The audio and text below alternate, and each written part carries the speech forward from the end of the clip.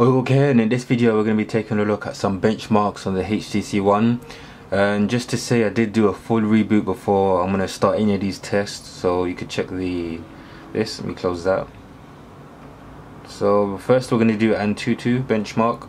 I'm going to run the full one and see what kind of scores we get. That's the score I got when the first time I did it. We're just going to test it one more time. So we got 23,000 first time, and we're going to start it.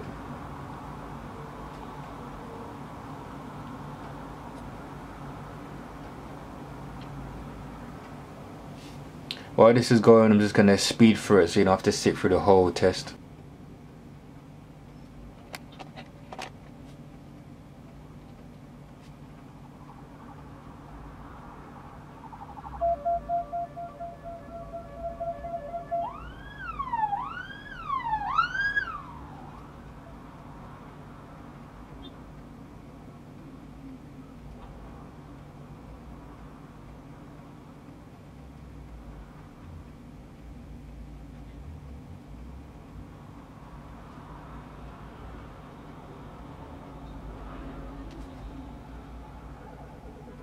So this is the second test that I done, and I got 23,000 again. It seems to be averaging about 23,000.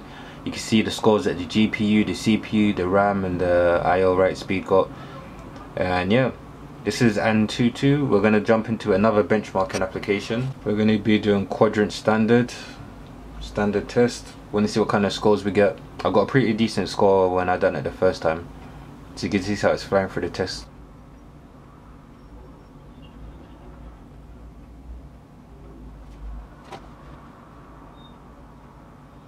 Okay, and the test is done. We're going to get the results, and we've got 12,000. Zoom in a bit so you can see. So you got 12,558, and I got around the same results when I did it the first time. So you can see how it compares to the HTC One X, the transformer. It just blows out the water. Definitely a very good score. Next one we're taking a look at is Linpack. We're going to run a couple single threads and multi threads and see what kind of scores we get. So first of all, 272, 294, 385, 285. So you can see we're getting like the top around the 280 mark, around that. We're going to run the multi-thread. Multi-thread is 600, 661, 533, 620, 544, 691, which is probably the highest one I've ever got. And you get a good idea of how good and high the results are with this. So that's Linpack. Before we do that, let's close this and then take a look at NenaMark 2. We're going to see what kind of results we get for that. Gonna run it. I haven't run a test before, so see what kind of scores we get. Speakers are mad. Let's turn this down a bit. There you go.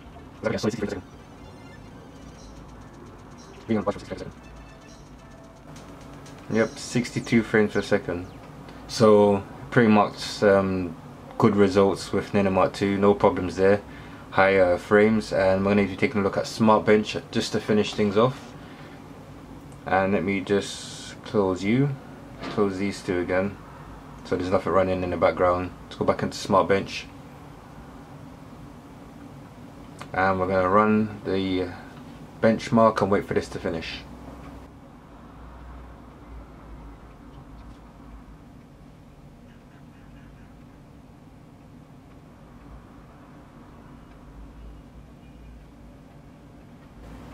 And the tests are finished. That was a pretty quick test, so let's display index scores. Don't know if you can actually see that, the writing's a bit small. Let me have a closer look. So for the productivity index, we've got 7,064, and for the gaming index is 2,878.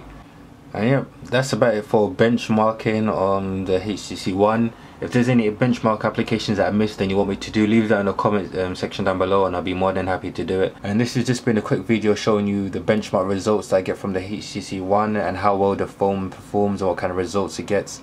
Let me know in the comment section down below. Are you happy with the results? Do you like the results? Leave all that good stuff in the comment section down below. If you enjoyed the video, don't forget to give it a thumbs up. Subscribe if you want to see more videos, and thanks for watching. Peace.